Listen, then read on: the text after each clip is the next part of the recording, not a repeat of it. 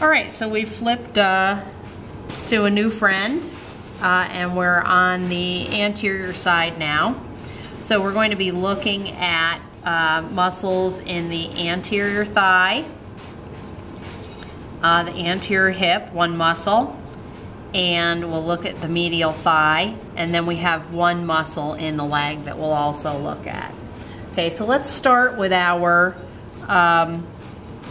hip muscle. Okay, and as we look in here, you can see the tip of a muscle right here. It's kind of a cylindrical shape, and it's coming to a point.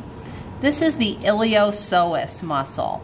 Okay, now the iliopsoas, if we went past the inguinal ligament and up into the pelvic cavity, we'd see that the iliopsoas actually is formed by the combination of two muscles, the iliacus muscle, which sits in the iliac fossa, and the psoas major muscle, which is located next to the vertebral column, extending from inferior thoracic through the lumbar sections of the cord. Okay, it's a big cylindrical muscle, and the two muscles combine at the inguinal ligament and pass through to make a common insertion on the femur. Okay, and the iliopsoas is the prime mover for flexion at the hip. Okay, now this muscle, which is broad and flat, is the sartorius muscle. The sartorius is very different in the cat than it is in the human. Okay, and the main difference is that it's much wider in the cat. As you can see here, we can really only see the sartorius as we're looking at the anterior thigh. If we want to see the quadriceps muscle group, which is deep to the sartorius, we have to completely reflect the sartorius. So when the sartorius is in place, none of the quadriceps group is visible. Okay, so the sartorius is an important muscle for flexion at the hip and at the knee. So it's synergist to the iliopsoas muscle at the hip, and synergist to the hamstrings group at the knee, for flexion at the knee.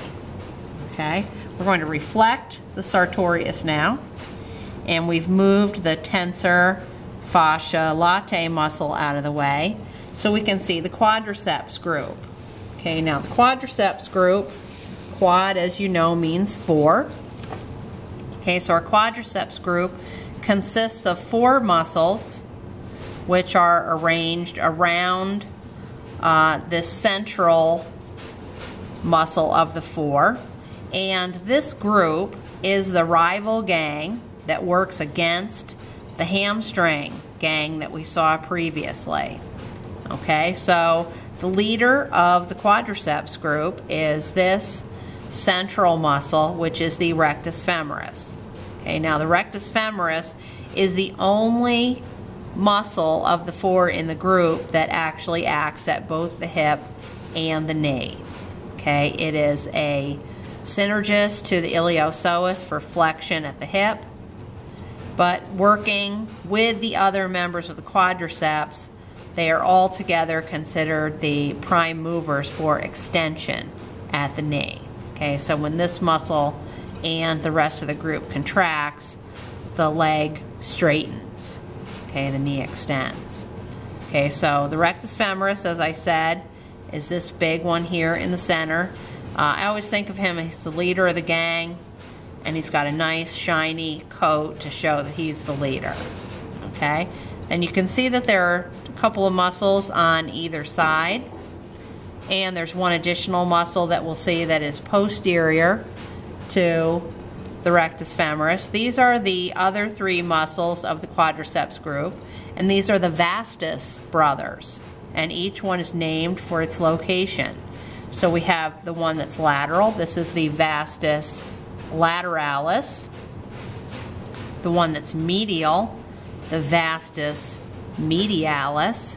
And then as we move the rectus femoris out of the way, you can see that there is a third vastus brother, okay, The one that's got the rectus femoris is back, and that is the vastus intermedius. Okay, so he's intermediate between the lateralis and the medialis. Okay, so taking it from the top again, the quadriceps group, we have rectus femoris, vastus lateralis, vastus medialis, and then as we move the rectus femoris aside, you can see the vastus intermedius. Okay, now as we look over on the medial thigh now, we can see another muscle that is a bit different from its arrangement in the human. This is the gracilis muscle. Okay, and the gracilis is one of the superficial muscles, or the superficial muscle associated with adduction at the hip. In the cat, kind of like the way the sartorius was, the gracilis is so broad that it actually covers most of the rest of the adductors, and you have to reflect this muscle to see them.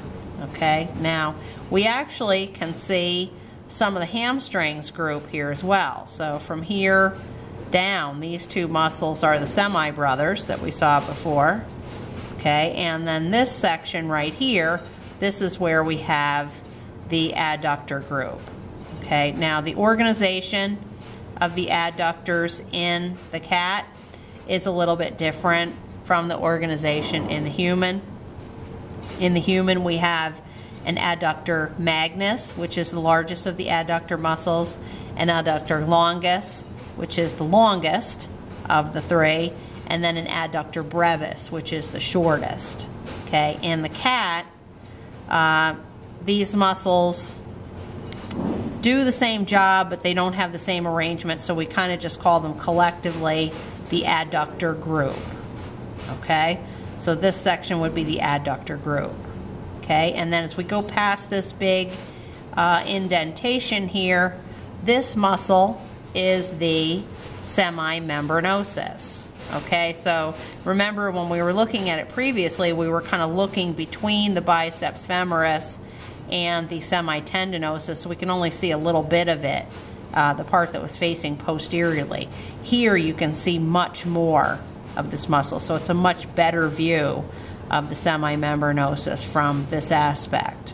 Okay, and here's the semitendinosus next door, and you can really get an appreciation as you look at the semitendinosus, how it has that kind of tendon-like shape of the cylinder that's pretty uniform in size all the way through its length. Okay, so adductor group, semimembranosus, semitendinosus, and putting this back in place, this is the gracilis muscle. Okay, last but not least, we're going to come down here to the leg. Okay, and we've got the tibia, which we looked at previously, and here was the tibialis anterior that we looked at on the previous cat. Okay, so if we go to the opposite side of the tibia, the posterior side, we find a muscle that assists the gastrocnemius and soleus in plantar flexion, and this is the flexor digitorum longus. Okay, so if we dissected down, we would see that this muscle has a tendon that covers the plantar surface of the foot and divides up into individual segments that go to each toe. Okay, so when this muscle contracts, this is what pulls the toes into that curled position, as if they're making a little toe fist. Okay, so this muscle is the flexor digitorum longus. Again, it's a synergist to the gastrocnemius for plantar flexion.